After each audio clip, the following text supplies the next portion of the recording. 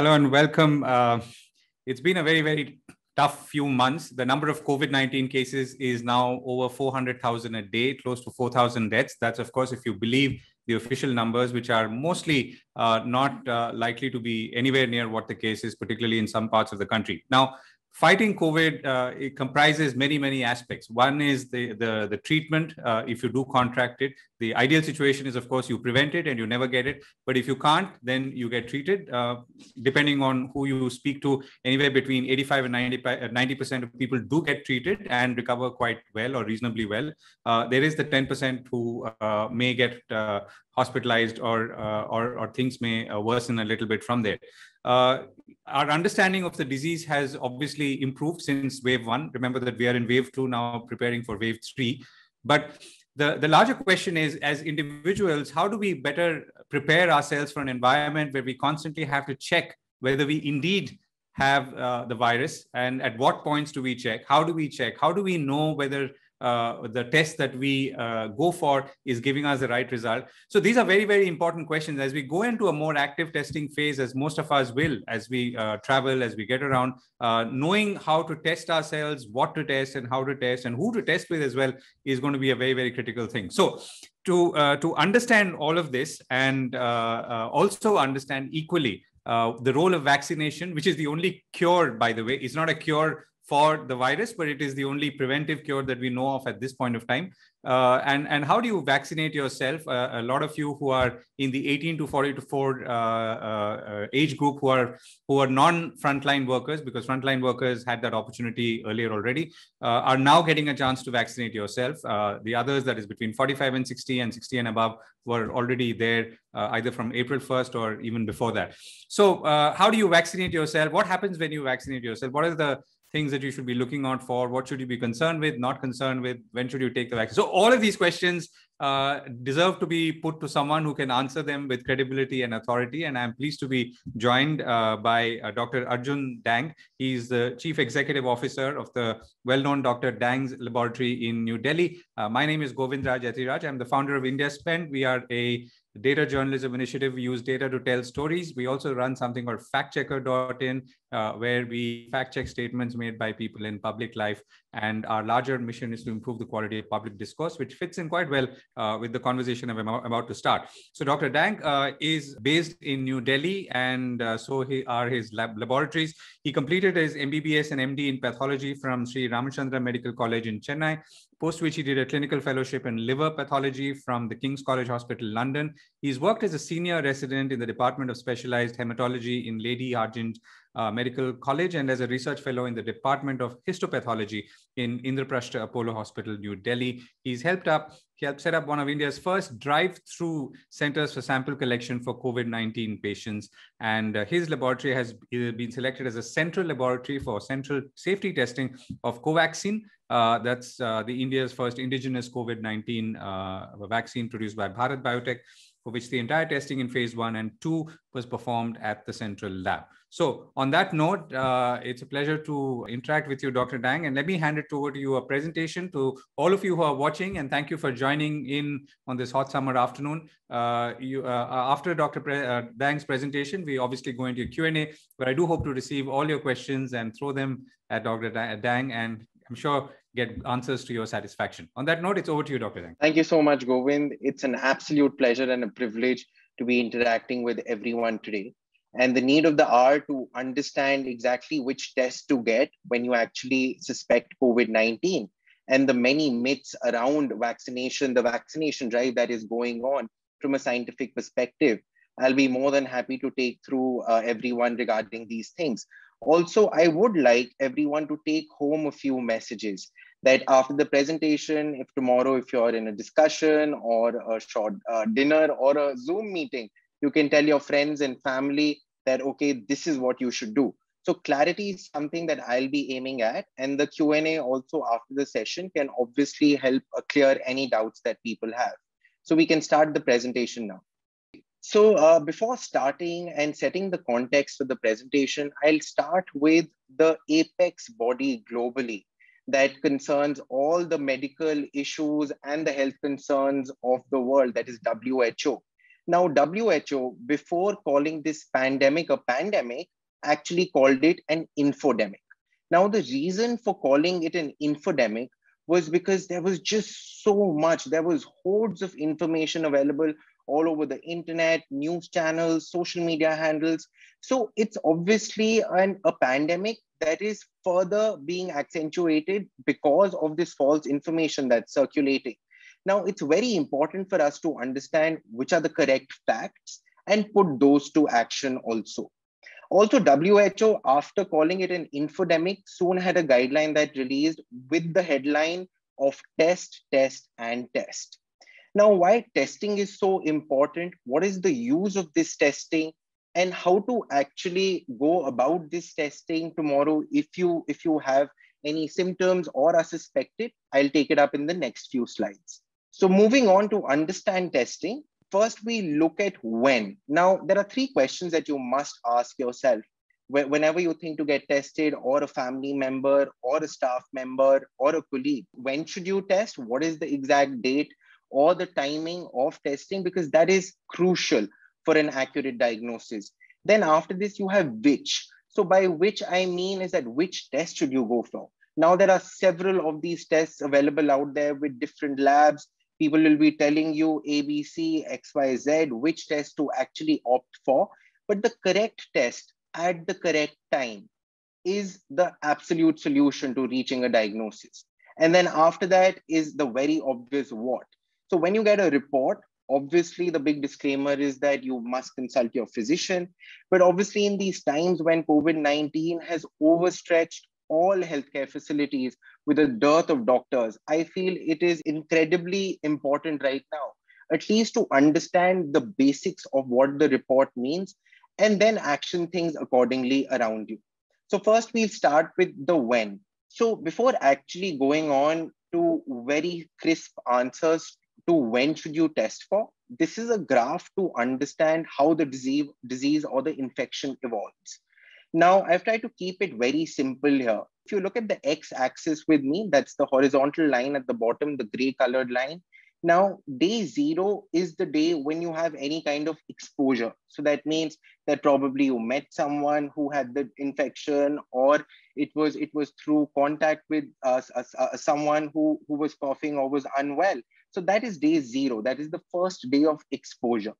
And then from this day till the day when you develop your first symptom is called the window period. So window period, not just for COVID-19, for any infection or any kind of disease, there is a window period that is basically the time from exposure to when you get your first symptom. So this is the window period. After that, you see the light green line that starts on day 7, and then the orange line that starts on day 40. So now these three lines that you see here on the graph, the blue line basically indicates the presence of the RNA. So basically, like all of us humans have DNA, this particular virus has RNA in it. So the RNA that needs to be detected starts from day 0, slowly climbs up, peaks at about 1 to 2 weeks, and then again starts dropping like you see in this particular graph, and it reaches 0 again by almost 4 weeks. The green line that you see, that is the IgM antibody, starts at day 7, peaks at day 14, and then again declines to day 21. Again, after this, the third one, you have the orange line on the graph. This is the IgG antibody that only starts developing on the second to the third week, and then stays elevated for a few weeks to a few months. Now, in a nutshell, for you to understand, depending on which stage of the infection you are at, you have to go for that particular test. So just remember that it's first the RNA, that is the antigen that needs to be detected. If you miss out from detection during that time, then go for the IgM antibody that's only there in the second week of the infection. And then after that, if you want to know if you've had COVID-19 in the past, not as a diagnosis, but just as a surveillance to know if you've been affected in the past, then it's the IgG antibody. On the next slide, we'll be talking about when exactly who should test. Now, just keep that graph in mind that I just explained. Now, there are broadly 3 categories that I'd like to put people into. One is the symptomatic ones. Now, symptomatic ones mean that you have the usual symptoms of COVID-19, you have a fever, you have a cough, you have any flu-like illnesses, then you can certainly test on the day 1 or the day 2 of the infection. So that means that you have symptoms, you should not panic, but certainly try looking for ways where you can get a test done. Obviously, which test to get done, how to get it done, we'll discuss it subsequently. But symptomatic, S for symptomatic, S for soon. So as soon as you get symptoms, get tested. After that, you have a huge category of people which are asymptomatic. By asymptomatic, I mean that, okay, you met someone and had close contact with someone, and now you've heard that they've tested positive. This is the time when you should be very careful. The worst thing you can do at this stage is, as soon as you hear, and probably you had met them day before or yesterday for dinner or something like that, you immediately rush in for a test. That is absolutely not advisable, because at this stage, like I explained to you, the window period of the infection itself is about 5 days. This window period can be as less as 2 days till up till 2 weeks, and at an average of 5 to 6 days. So by an average, I mean that a majority of these infections can be detected within 5 to 6 days of the illness. So if you're asymptomatic and have just had exposure, then certainly sit tight, monitor your symptoms. If you get a symptom, you test as soon as possible. But if asymptomatic, please do not rush and do not panic to get a test done. Wait for at least 5 to 7 days post-exposure. Now, the third category that we have is post-infection. So suppose you've had the COVID-19 infection, you've recovered very well, you're completely asymptomatic, and now you want to test again to see that are you still positive?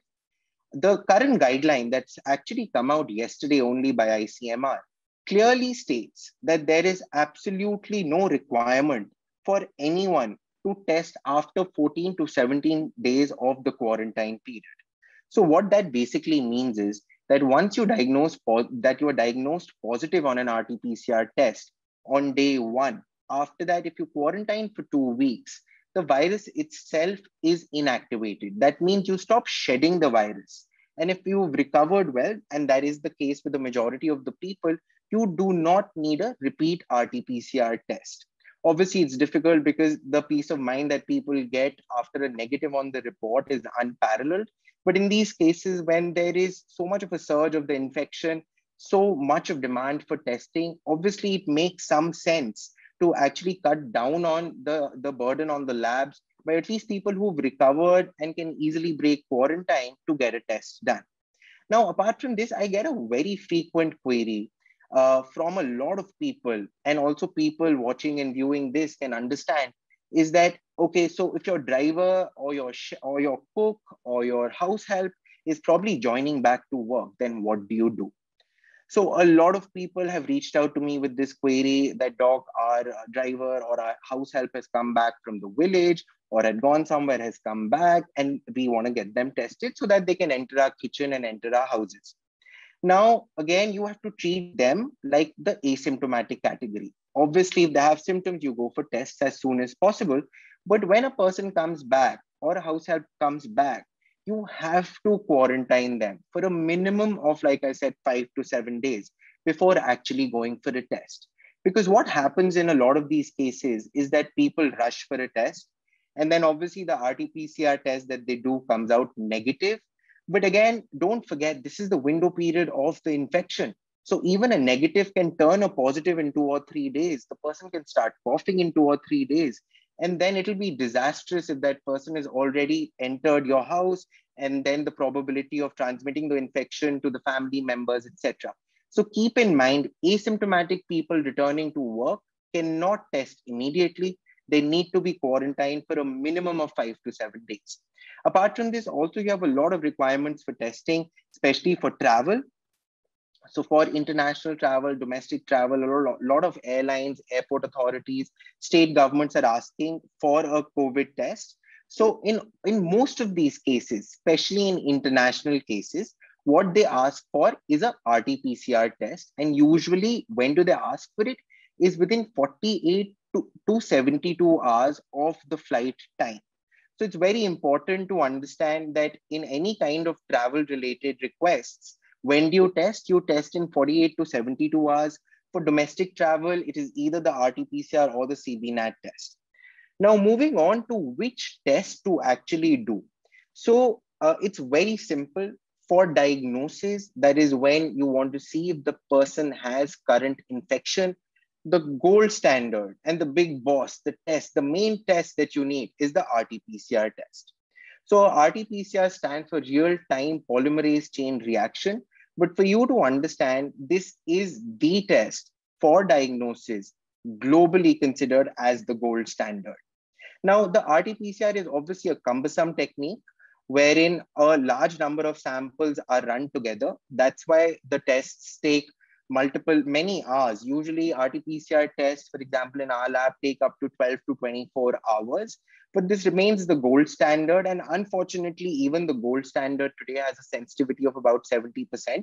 So that means that, yes, there are few cases that are missed on the RT-PCR, but primarily because of 2 or 3 major reasons.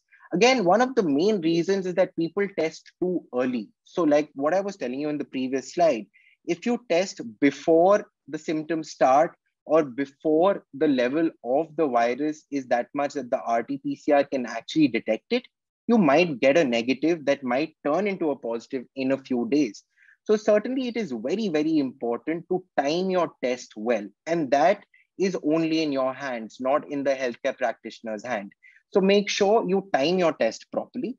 The second one also, why a lot of time RT-PCRs give a negative is also because the sample is not collected properly. So the sample that needs to be collected for an RT-PCR test is a nasopharyngeal and a oropharyngeal swab. So the nasopharynx is basically the area behind your nose. And that's why when the swab goes in, it should touch the back part and it should be twirled for a few times in both nostrils and then also at the back of your throat.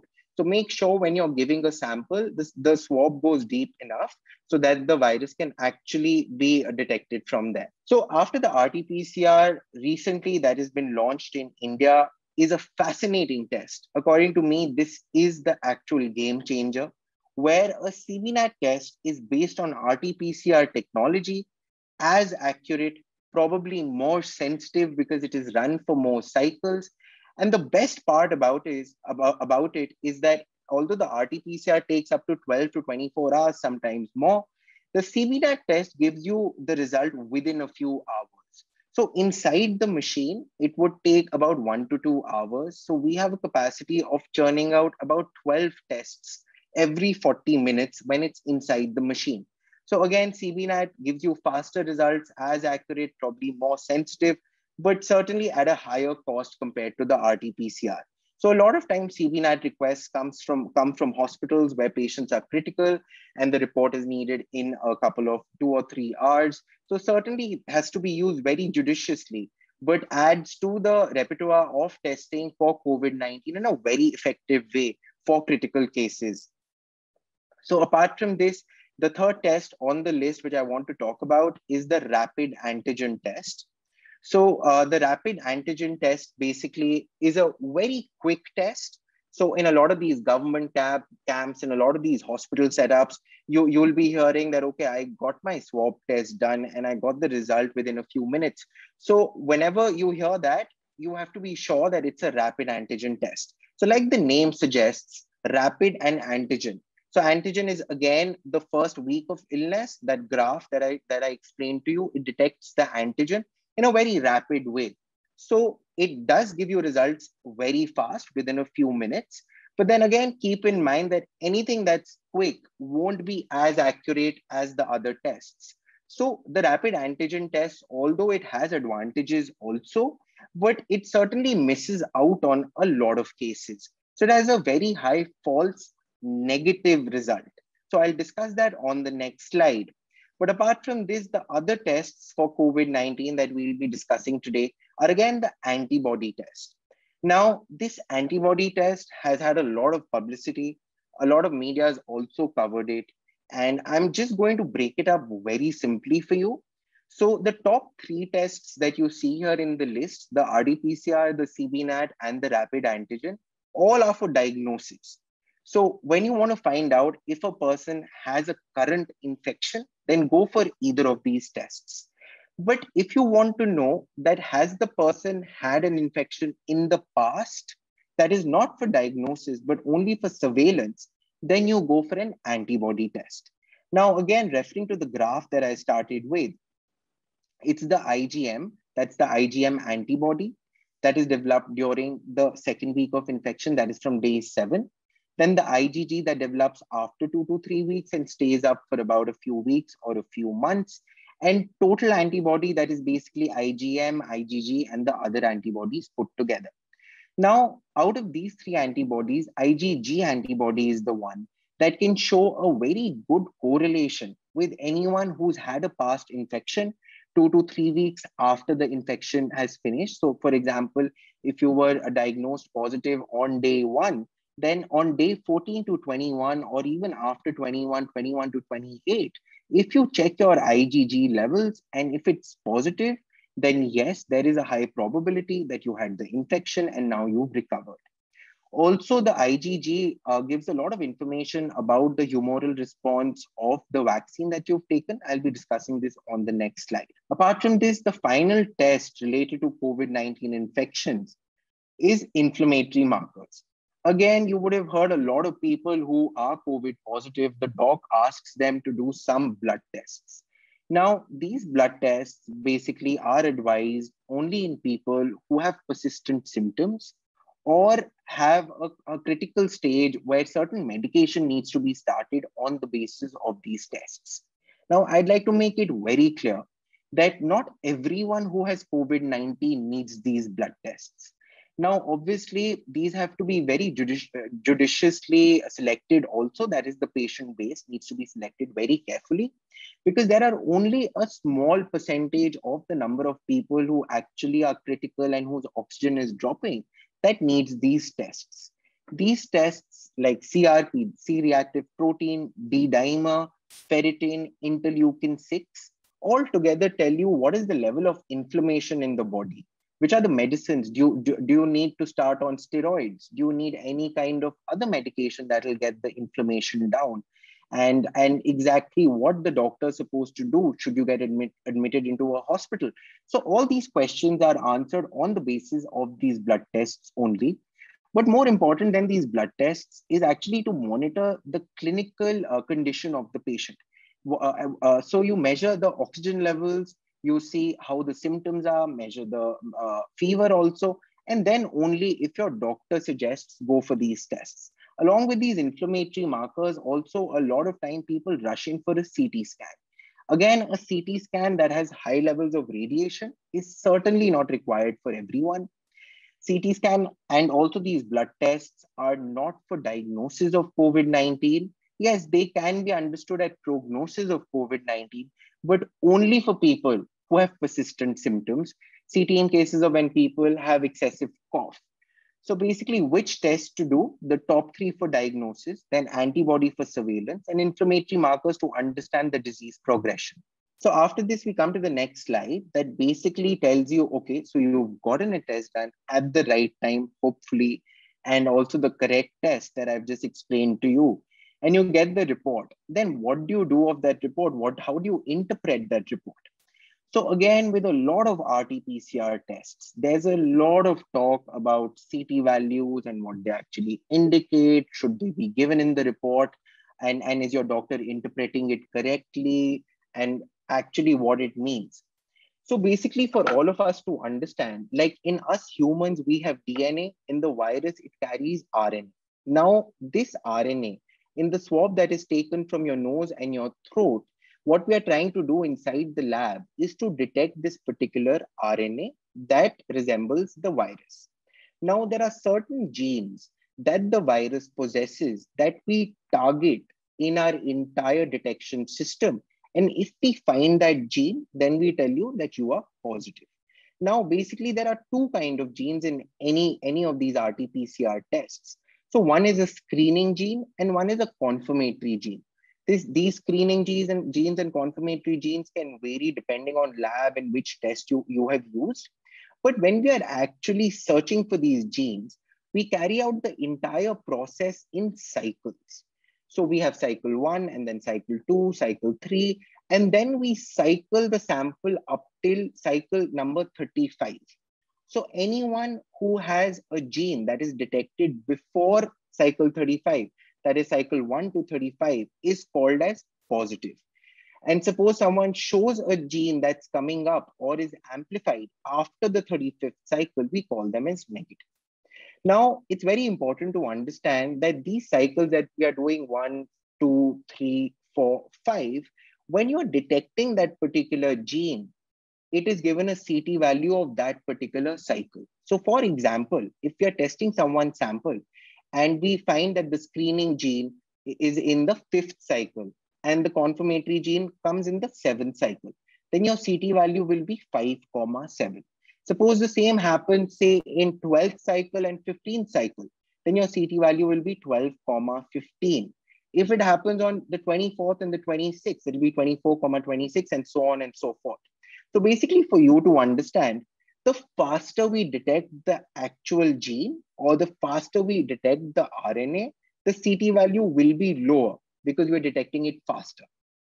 So the faster you detect it, lower is the CT value and higher is the viral load. Again, very important to understand that the CT value is not an accurate indication at all about the viral load. But yes, on a very broad perspective, it helps the doctor understand that is the patient with a heavy viral load and is actually transmitting the virus to the people around him, or is it towards the fag end of the infection and he's hardly transmitting the virus. So basically, a lot of doctors say, although it's not a fixed value, but any value below 24 means that there is a significant volume of the viral load and the patient is infecting the people around them. Whereas if the value is more than 24, it means that the person is not transmitting the infection. But again, the CT value again can vary between machine to machine, between lab to lab, and even on the quality of the sample taken. So never read too much into the CT value, and obviously consult your doctor what needs to be done once you get the report with the CT value. So again, very important to understand the rapid antigen test, that's the next point on this slide, is that I was talking about the RAT test, the super fast test that gives you results within a few minutes. So yes, this is a quick test, it is a cheap test, but then obviously the disadvantage is that it has a lot of false negatives. So a false negatives basically means that it is a negative. Whenever you get a negative on the report, it might be false. So what that means is, suppose a rapid antigen test is giving you a positive result. So that certainly means that yes, you will test positive on the RT-PCR also. But when the rapid antigen or the RAT test gives you a negative, it doesn't mean that you don't have COVID-19. It only means that you have to be more careful. And if symptoms are persisting or the doc is suspicious, you should go in for an RT-PCR confirmation test. So be very careful while interpreting rapid antigen test results, especially if someone you know has gotten it and they say that, see my report, it's negative. Always exercise caution with a rapid antigen test. And if the person has symptoms or a high suspicion, definitely do an RT-PCR. So apart from this, again, interpreting antibody tests that we spoke about on this last slide as well. Again, a lot of people who've had infection and then they go for a blood sample. So basically an antibody is detected through your blood. And again, have a lot of questions about what does it actually mean. So antibody tests are primarily done in two conditions. So the first one is post-infection. So suppose you've had COVID-19, you've recovered well. So after 2 to 3 weeks of the infection, you can get an IgG antibody test done to see what was the immune response in your body against the virus. Now, these antibodies that are available with different labs always try to go for a test that has a very high concordance with a neutralizing antibody test. So neutralizing antibodies, like what neutralizing means, that it would neutralize the effect of the virus. So there are a lot of these antibody tests. You should always ask for the one with a high concordance with neutralizing antibodies, or the IgG antibody directed against the spike protein. So these two tests are very effective to know what is your immune response to the vaccine or what your antibody response has been to the infection. Apart from this, also a lot of antibody testing is done before you donate plasma. So to say that a recovered patient has the correct amount and the correct type of antibodies before giving it to anyone who's undergoing the illness. So be extremely careful while choosing antibody tests for yourself. So we'll move on to the next slide. Yes. So we are done with the testing bit, and I'll be more than happy to take your questions after the vaccination bit. So we can start with the vaccination myths that I've put together. So yes, this question that comes to me dozens of times every day is that I've gone through these medical illnesses and I have this medical history. Should I go for the vaccine and other kind of things, because people are apprehensive about moving out also, and also a lot of misconceptions about the vaccine, that it does more harm than good. But this question has a very simple answer. And also it's very clear that the only answer to this question is yes, in big, bold capital letters. You must take the vaccine and you should take it as soon as possible. Now, the next myth that goes around is that, okay, which vaccine to take? Now, there is Covishield, there is Covaxin, there's also some news about the Sputnik single dose vaccine that's come out. Which vaccine should you take? Which one is better? So again, a very simple answer. All of these vaccines, although you see different kind of data and different kind of figures with efficacy, and you keep reading about side effects, this and that, but it's very straightforward. Every vaccine that's out there in the market has a 90% efficacy against severe illness or hospitalization. So our aim at this point in time, where the cases in the past 2 weeks of COVID-19 have been more than the cases were in the first 6 months of the pandemic, is to go for any vaccine that is feasible and available at that time. So remember, all of these vaccines are similar, but you need to get it as soon as possible, whichever one is available to you. So I have a lot of people asking me that, doc, we have these food allergies, we have respiratory allergies, we are on these medications, so what are the contraindications? So again, there are only 2 or 3 contraindications to actually avoiding the vaccine. So number one would be if you've had a first dose of this vaccine, or you've had a vaccine before to which you had a severe allergic reaction, then definitely avoid taking any kind of vaccination. The second thing that can be avoided in these cases, that should avoid in these cases, is people below the age of 18, that is children, and also pregnant women.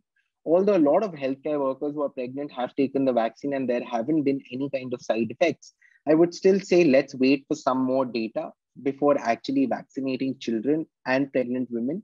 So again, it should be avoided in these 2 categories as well. Apart from that, a lot of people ask me that, yes, we are on blood thinners, should we go for the vaccine? We've had various food allergies, should we go for the vaccine? Certainly, yes. And with blood thinners, there is a certain segment of blood thinners where the doc might want to check how thin your blood is or what your platelet count is. So again, a small segment of blood thinners, you can ask your doctor for advice. But any other kind of food allergies that you have or respiratory allergies that you have is not a contraindication to not taking the vaccine. So certainly go for the vaccine in case you've had an allergic reaction to a prior dose or a prior vaccine. Yes, again, a lot of people who've already been infected in wave 1 and now in wave 2, they have this very pertinent question that should we get vaccinated because we've had infection, we've recovered also, we have a robust antibody response. So should we get vaccinated again? So the answer to this is very simple, is that yes, you must get a vaccine about 3 months after recovery. Now, the Indian guidelines sometimes also advise you to get vaccinated between 6 to 12 weeks post-recovery. But the latest guideline by CDC also says that extend this time period to 3 months. Now, the reason for that is that after your infection, your body is anyway mounted a very good immune response. Now, the whole point of the vaccine is to further boost this immune response. But your body needs to peak at the antibody post the infection. So give it some time, give it 2 to 3 months, recover completely, let your antibodies peak, and then go for the vaccine shot that actually adds as a booster to the existing immunity that you have.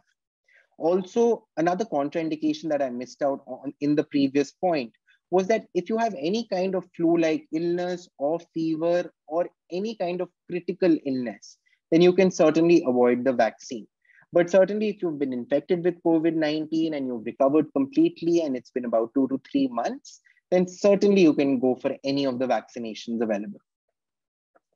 Coming on to the very common myth is that, okay, I have my vaccine, so I can go party now, I can lower my guard down, and I obviously won't get reinfected. So that kind of complacency I would attribute to this second wave that we are having in Delhi also right now.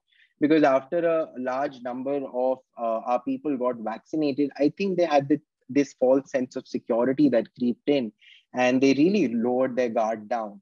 So certainly it is absolutely false that this vaccine will prevent reinfection or infection by COVID-19. There have been hundreds of people and a lot of healthcare professionals also who have been reinfected and infected for the first time after getting both doses of the vaccine, after about 2 to 3 weeks of the second dose also, and also having had a very high level of antibodies, they've still gotten infected. So then the question would be, then why get vaccinated? What's the real use? So like I told you, these vaccines have a 90% efficacy against severe illness or hospitalization. So you can go for these vaccines because no one wants to end up with a critical illness or a severe illness where your oxygen's dropping and you need serious medication and you need hospitalization. So these vaccines don't prevent illness, so you can't let your guard down. So your mask, hand hygiene, social distancing, all the protocols have to be in place. But certainly it would avoid you to reaching a stage where you have to get serious medical attention. So again, the next myth that I'm going to discuss is that a lot of people are asking that, okay, there are different kind of variants for the COVID-19 virus now. There's a UK variant, South African, Brazilian, and so on and so forth. So which vaccine to take that will protect me against these variants? Now, obviously, there's a lot of talk also about this double mutation, multiple mutations. So I'll just take a minute to explain to you what are these mutations and what are these variants. So with any kind of virus, the best example actually is the flu virus. So these viruses are very, very smart organisms, and they actually adapt themselves to evade the human response so that they can be more lethal to the human. So as the COVID-19 has spread globally in all the countries, the organism, that's the virus itself, has gotten smarter. It's found ways wherein it can evade the immune response that a person has built up by the previous infection or a previous vaccination and still infect the person. So this ever evolving biology of the organism or the virus itself needs to be combated with constant R&D and research from the vaccine manufacturer's side.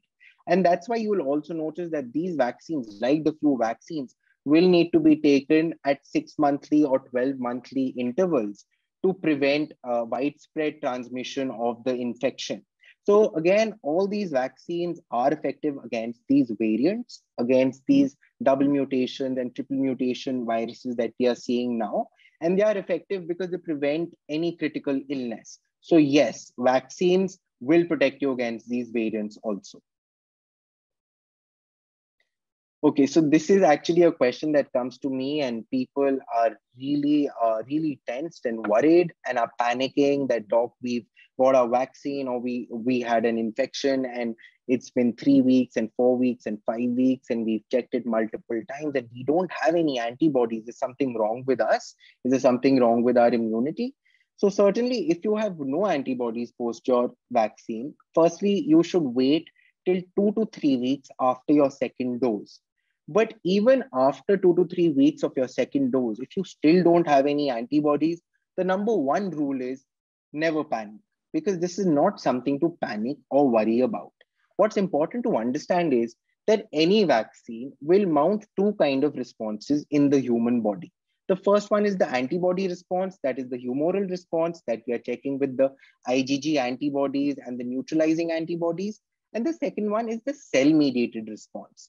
Now, I've already explained about this antibody response, but the cell-mediated response is basically the T cells in your blood. So these are certain kind of white blood cells that get activated once you take the vaccine. And these play a very, very important role in actually protecting the person against the virus.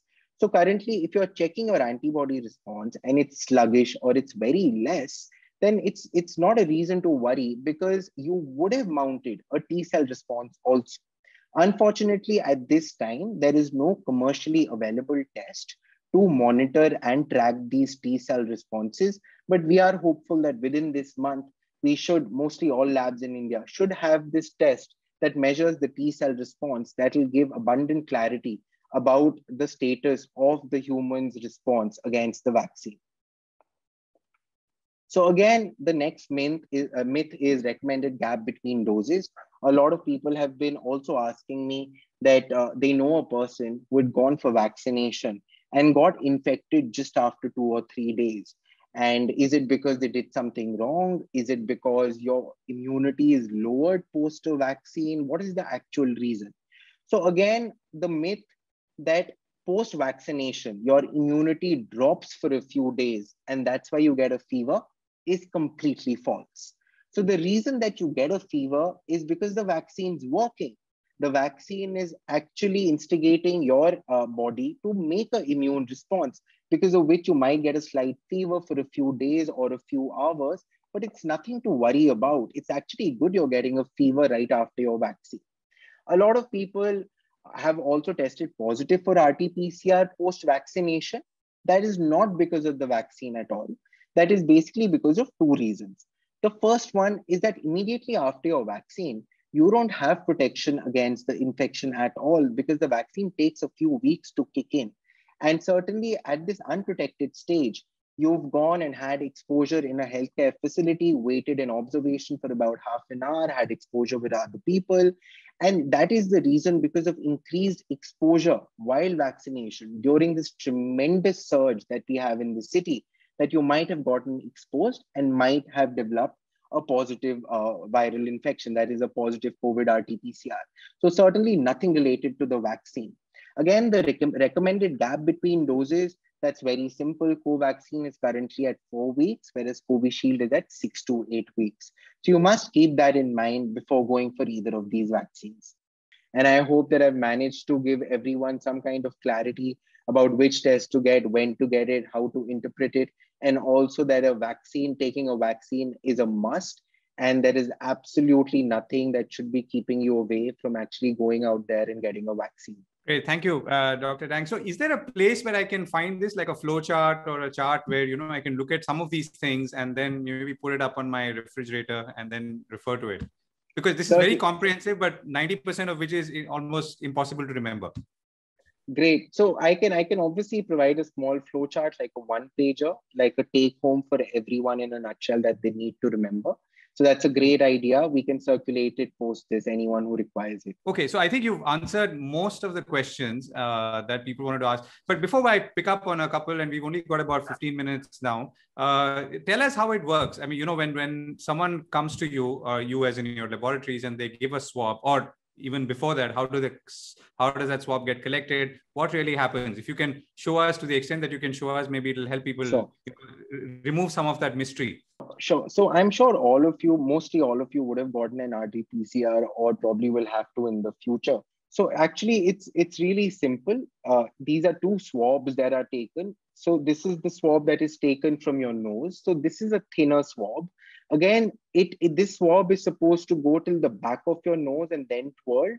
So it's very important that the thin swab is used for a nasopharyngeal specimen, and also a thicker swab that's used for an oropharyngeal, that is at the back of your throat from inside your mouth.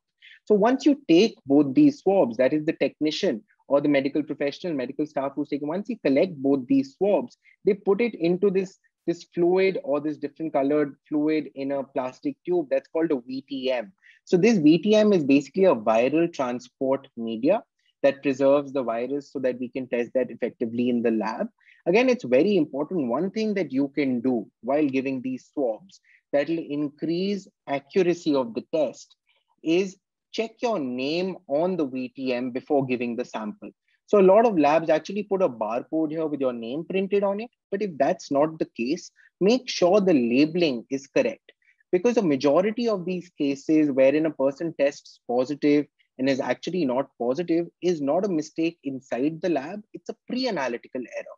So it's a labeling error. And that's why make sure that you request the person that, can I see the name on the vial and check your labeling? Because a lot of people talk about false positive, that I wasn't positive and that lab gave me a false positive.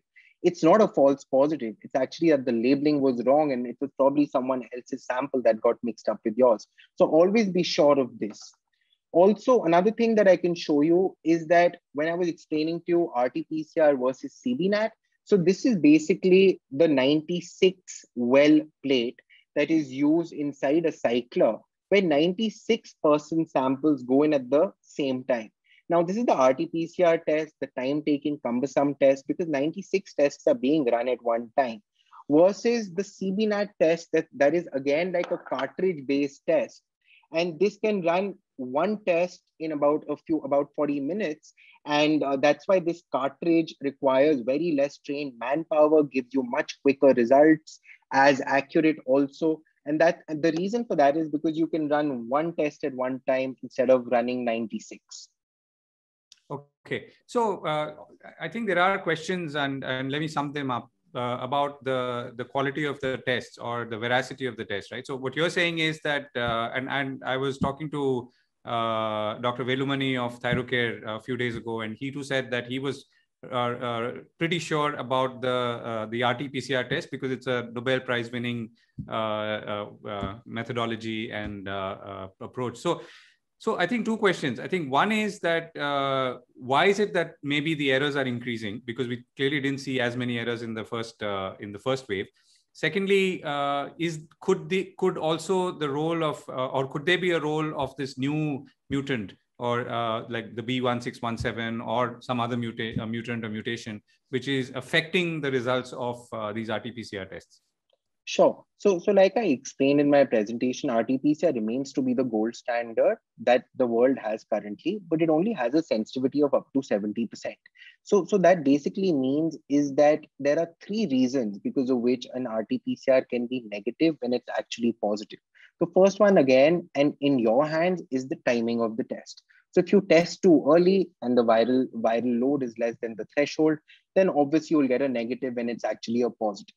The second one is the sampling. Again, if you don't have trained manpower or trained professionals doing it, you might not get the correct nasopharyngeal or oropharyngeal swab, and that obviously affects the test also. The third one, again, being that with such increasing capacity all over the country and there are hundreds and thousands of labs doing the test, you have to be very, very discerning about which test kit you actually use, and also the manpower that goes into running these tests. So the volumes and the capacity, like the government has also said that all labs should increase capacity. But I'm a firm believer that yes, increase capacity, but calibrate it with the quality and the report time also. Because it's easy to increase capacity, but to maintain quality and that report time is more important in these times of the pandemic. Right. And so you're saying there is no impact of the mutation or the new mutations which are clearly causing more. So there are a lot of cases, Govind, where the RT-PCR is negative, a repeat RT-PCR is negative, but you get very, very, very good signs on the CT to say that it's COVID-19. So certainly there might be some variants that are being missed by the RT-PCR, but there are also a certain set of kits. So the testing kits also matter. So you need to be updated with the guidelines and the mutations and pick the right kind of kit also. So no. So is that something for you to do, or for me to do? Ask for the lab to do. That's for the lab professionals to do, is to pick the right kit. And the lab professionals today are doing that, yes, or at least most labs. Yes, that's what we aim to do. Okay, got it. So a couple of questions on expecting mothers. Are they eligible to get the vaccine? And if not, as Ishupal Sahdeva asks, when and how do we safeguard expecting mothers? Yes. So currently, all the trials that were done for all these vaccines were not on children and on pregnant women. So there is no data that says that, yes, it is safe for pregnant women. But yes, along this time when the healthcare workers have been vaccinated, there have been a lot of people who've been expecting, a lot of ladies who've been expecting, who've taken the vaccine. So what I would actually suggest right now is that for pregnant and lactating women to avoid taking the vaccine, at least till we have more data that is confirmed. Right. Yeah, a lot of questions on that. So the other question which also comes is that what if I take one vaccine, Covishield, and then maybe Covishield is not available, which is happening now, and I start panicking and I say, should I take Covaxin if it's available? Sure. So basically how these vaccines work is that they have their effect for up to few months. Now, these few months can be from 3 months to 6 months. So biannually, anyway, you will need to get another vaccine. So there is absolutely no harm in changing vaccines. For example, if I got Covishield in January this year, and then in July, August later this year, I go for Covaxin, there's absolutely no harm in that. Okay. So, many of us travel or used to travel, and at some point we would want to travel again. So we had this very interesting situation where two members of a Indian government delegation who landed in the UK landed positive. So this was headline news in the United Kingdom for whatever reason. So now the question is, could those people have maybe not tested at the right time? Because, when you travel, you don't know whether you have symptoms or not symptoms, so how do you calibrate that? And so as to ensure that you're actually not carrying it into another country, because the test may well be negative, but you might be carrying it and it may turn positive when you land there. That's right. Again, Govind, very, very pertinent and relevant question. But we can only strive to get the best diagnosis at the time of landing. Now, that can be done with two techniques. The first one is that you quarantine the individual. Like even when you looked at the earlier months, government was very particular about actually home quarantining the person, and they got a stamp, etc., and they were monitored. So if you're quarantining the person along with the testing at the time of landing, I think that's the most effective way. But obviously, travel, this has happened so many times that that a person has flown and was negative then, and then has further turned into a positive when they land. So this can certainly be mitigated if you test at the time of landing and at the time of takeoff, and plus quarantine them once you land. Okay. So, clearly, again, and anecdotally, and as well, a lot of younger people are contracting COVID and are also seeing far more severe impact than they did in wave one. Now, is there anything that your stage, which is testing, which is reflecting all of this and the way the virus is progressing in the second wave? Yes, so certainly it's actually unfortunate, but we've seen a lot of people in the younger age group not only get the infection, but also get a severe infection. Now, it's very unfortunate that this is happening in the second wave. It's probably because of the double mutant or the new mutants that are coming up, because any kind of mutant would vary in two factors. One is transmission or spread, and the second one is severity. Now, obviously, the severity is more in the younger age group, and it's also spreading faster. So the younger age group are getting affected. Not to forget that it was also the younger age group that wasn't vaccinated. So that certainly plays a role in making them more prone to getting infected again. But the good part again, Govind, is that there is a lot of these intranasal vaccines that are coming up, and those will be effective against children also. So keeping our fingers crossed so that we can vaccinate them soon. Right. Kamlesh Ganwani asks, what happens when two RT-PCR tests done on the same day have different results? What does that indicate? So that's very simple. You believe the positive one.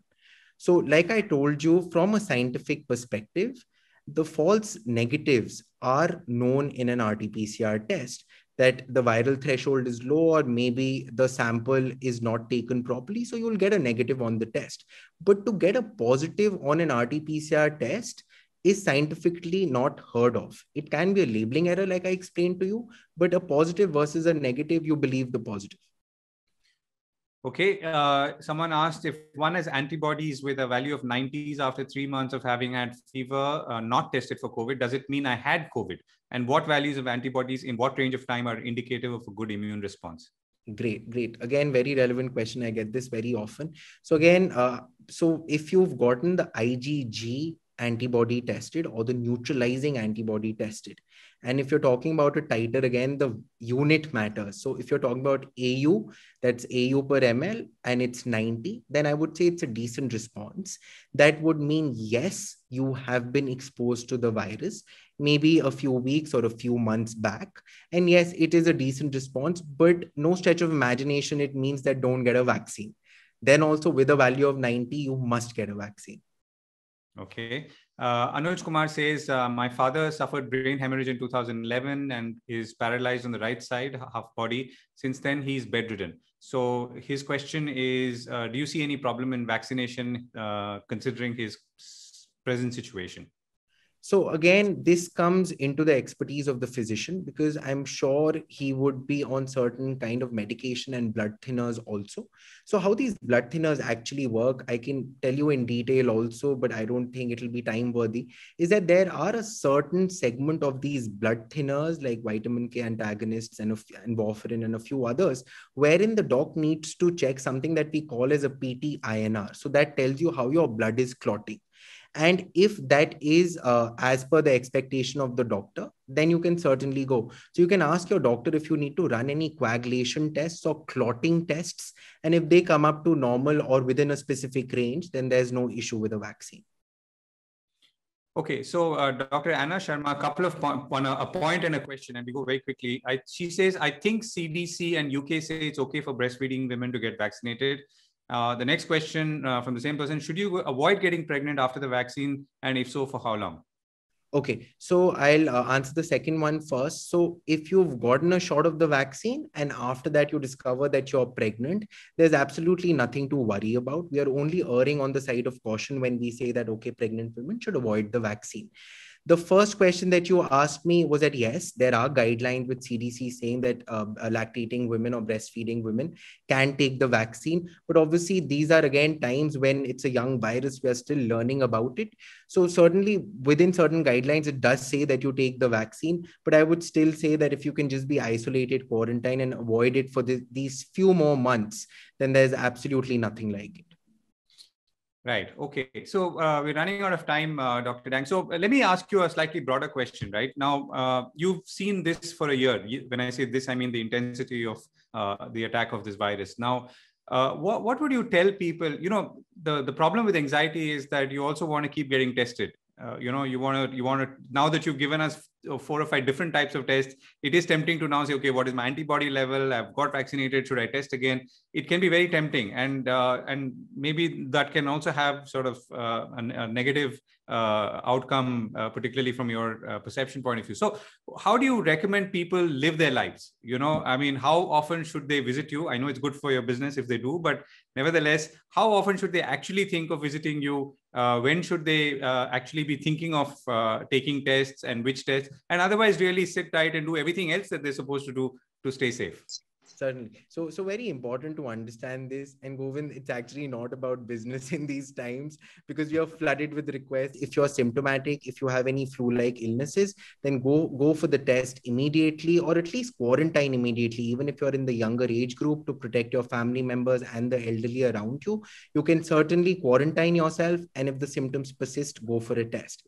If you're asymptomatic and you've had exposure, there's absolutely no indication of testing, but you can wait out 5 to 7 days, quarantine yourself, and then if you get any symptoms, do the test.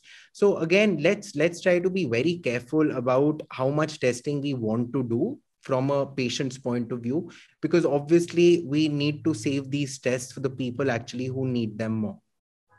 Right, and that's a very important and good point to end on, particularly at a time like this. Dr. Dang, it's been a pleasure talking to you. Thank you for giving us all your insights. We look forward to a snapshot or a flow chart somewhere maybe on social media where you could share and how people could understand and then apply that to their lives.